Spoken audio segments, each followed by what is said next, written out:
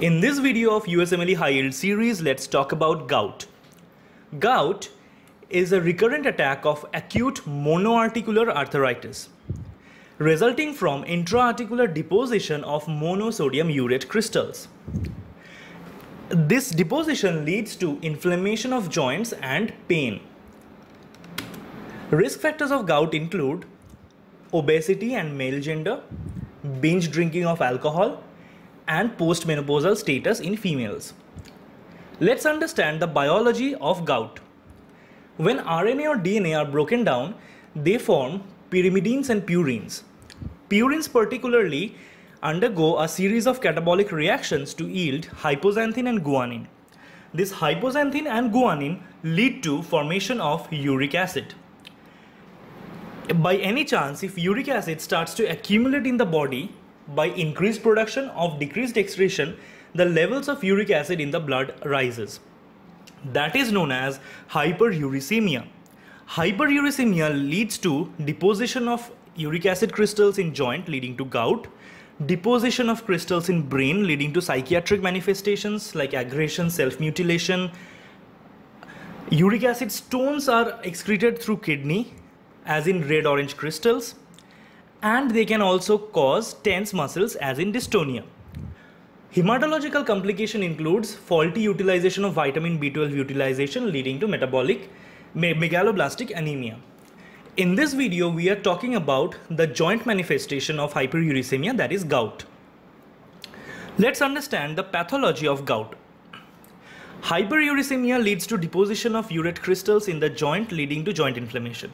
Clinical features include erythematous, swollen and tender joints. Common joints include our first metatarsophalangeal joint, midfoot joints, ankle joints, knee joints and wrist joints can also be involved, but the hip joint and shoulder joint are rarely involved.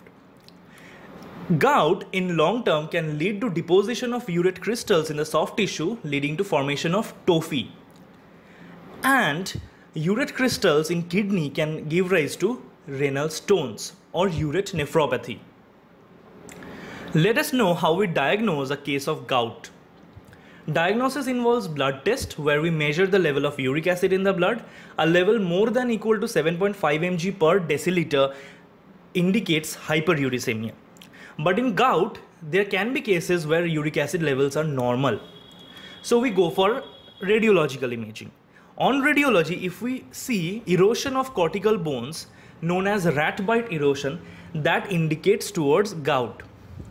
Definite diagnosis involves aspiration of affected joint fluid and analyzing negatively birefringent needle-shaped crystals, which are monosodium urate crystals.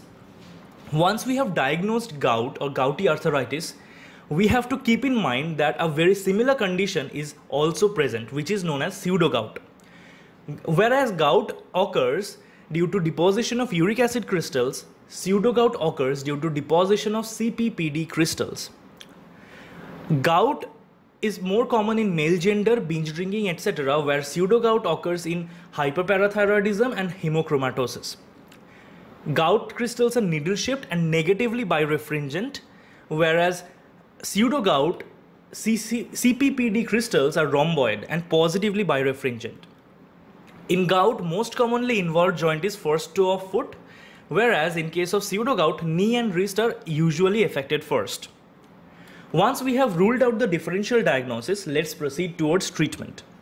Now, while treating gout, we have to keep in mind we have to manage an acute attack of gout, and once we have managed that, we have to proceed towards chronic management of gout. Acute attack of gout involves painful, swollen and inflamed joints. We treat them using non-steroidal anti-inflammatory drugs or NSAIDs. Colchicine can be used when NSAIDs are contraindicated, as in case of urate nephropathy or NSAID allergy. If colchicine is not working, then we can go for corticosteroids, as in severe cases. Once we have managed acute attack of gout, we proceed towards the definite treatment or the chronic management of gout, which involves decreasing the level of uric acid in the blood.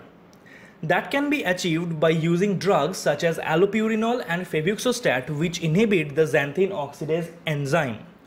If you want to learn more about the medicines used in treatment of gout, you can follow the video present on the I button on the right hand upper corner of this video. By now, I believe you have got an overall idea of gout. To get notes and flashcards, you can follow us on our Instagram and Facebook page at Animated Biology with Arpan. The link will be in the description box. Also, we need your support to make free high quality content. You can support us using the super thanks icon on the bottom right corner of the video using PayPal, Paytm or UPI. Also, you can support us on our Patreon page. To get in touch, you can use the following links. This video was proudly made in collaboration with the Nerd Medic. You can follow the channel on YouTube. Until then, bye bye. See you in the next one.